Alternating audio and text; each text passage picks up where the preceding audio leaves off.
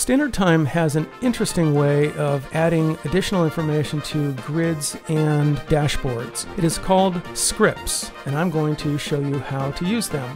I'm looking at the time logs page. I got here by going to Home, All Views, and then clicking Time Logs. What I want to do is add some additional columns to this grid using scripts. You probably already know if you right-click on the header and choose Insert Column that you can add any of the properties for a time log, but it turns out that if you scroll a little farther, you may see scripts if you've added some scripts to the system. I'm going to add two columns. One is Employee ID and the other is Average. So let's pick the first one, and then I'll right-click again, choose Insert Column, and choose the second one. Now these scripts are marginally valuable. They're simply here for demonstration purposes. The first one will fetch the employee ID for the employee who has logged each time log, and the second one shows the average time for the job that this time log is under. You can see different employee IDs listed here, and you see different averages for jobs that the time logs are under. Now, how did we get these? Let's start by going over to Home, All Views, and going down to